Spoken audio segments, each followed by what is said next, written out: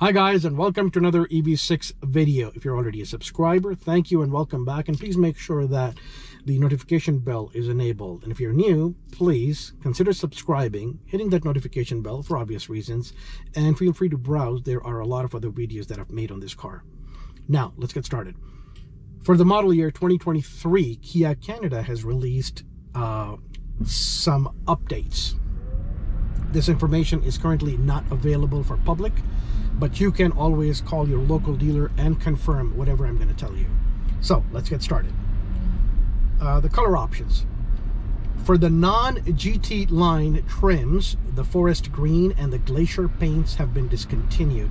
So if you had ordered one, you might want to call your dealer and confirm if you're still getting it.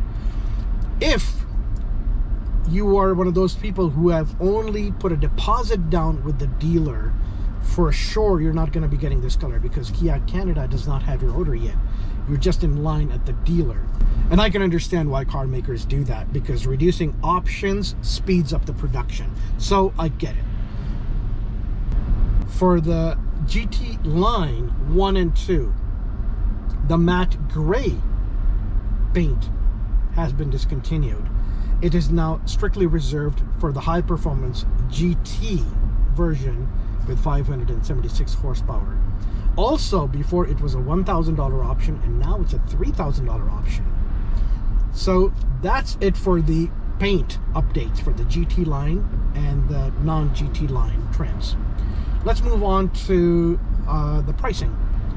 I was expecting a substantial price bump, but it's actually not that bad. So for the rear-wheel drive standard range and the rear-wheel drive long range, the price has gone up by $1,000 Canadian. For the all-wheel drive long range, the price has gone up by $1,500 Canadian. For the GT line package 1, which is obviously a package on top of the all-wheel drive long range, the price has gone up by $1,000. And for the top of the line GT line package 2, the price has gone up by $1,500 Canadian. This may not make much sense, but the way they've bumped up the price, the cheaper long-range all-wheel drive is $1,500 more now, but the higher trim GT line package 1 is only up by $1,000. My guess is that the long-range all-wheel drive and the GT line package 2 are what they're selling the most, so that's why they've bumped up the price by $1,500 for these trims, and the remaining only by $1,000. That's just my guess. I could be wrong. If there's any other logic in your mind, let me know in the comment section below. Now let's get to the questionable update. The EPA rating for all-wheel drive long range and the GT line package 1 has been increased from 441 kilometers on a full charge to 454 kilometers. But for the GT line package 2, it's been dropped from 441 kilometers to 406 kilometers on a full charge. Considering the mechanicals, the electric motors, the batteries on all three cars are identical. Horsepower, torque, everything is identical. But for some reason, the GT line package 1 and the all-wheel drive long range get an updated higher EPA rating, but they drop it on the GT line package 2 substantially. And here's their logic. So apparently the GT line package 2 drivers drive their cars in sport mode, drive it hard, and it results in lower range, obviously. So they decided to just update the EPA rating for it, which is, for lack of better words, stupid. And I'll tell you why. There are people like me who somewhat understand these things, and then there are people who do not understand these things at all. So when one of those people who are not technically savvy or do not understand all these things they go to Kia.ca, build and price the EV6, and they want the top of the line model because they want all the features, and then they realize, oh, the top of the line has lower range, so I'm just gonna go with the one below, the GT line package 1, or even long range all-wheel drive, depending on the budget, because it's not only cheaper, it has more range. Isn't that misleading? Isn't that wrong information? Isn't that disservice to the product itself?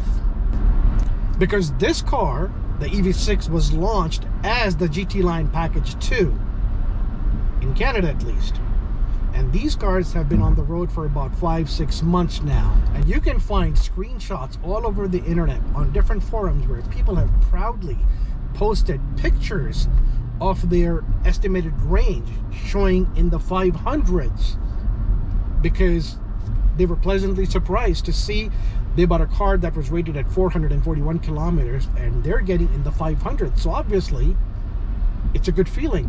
Plus, turns out Kia is underrating this car. It's capable of much more, but they're being conservative. In one instance, I even saw 600 kilometers. Now, granted, you have to make sacrifices to achieve that range, but the range estimator on this car, or people like to call it the Gessometer, GOM, is actually very accurate if you consistently drive like that. So if somebody tuned their driving habits to achieve that 600, and if they continue driving like that, they will keep getting that 600 number. Like for me, I obviously drive in sport mode all the time. I don't drive it hard all the time, but I might engage in some spirited driving sometimes. Maybe I gun it sometimes, maybe. And I get between 385 to 400 kilometers. Now, don't say I'm just proving the point of EPA, because all the GT line package 2 drivers do not drive like this. I actually have a friend who gets 450 kilometers on this car.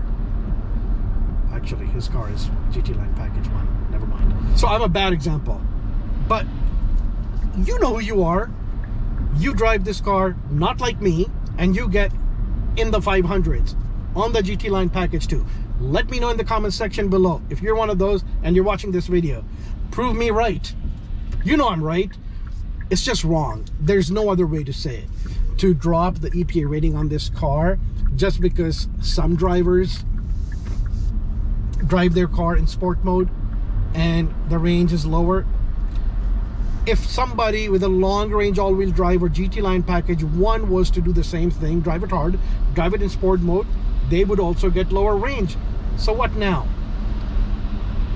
You're setting wrong expectations for them. Oh, 454 kilometers. Oh, I'm only getting 385, 400. Oh, I got lied to. See what I mean? So let me know in the comment section below what you think of these updates. Did you pick the forest green or glacier? What color will you pick instead now? Did you pick the matte gray? What's going to be your next option? And how do you feel about my rant on this updated range, especially for the GT line package 2 where they dropped it? Let me know in the comment section below. I love reading your comments and I always try to respond to them. And if you haven't already, please like, subscribe, comment, share, and thank you for watching.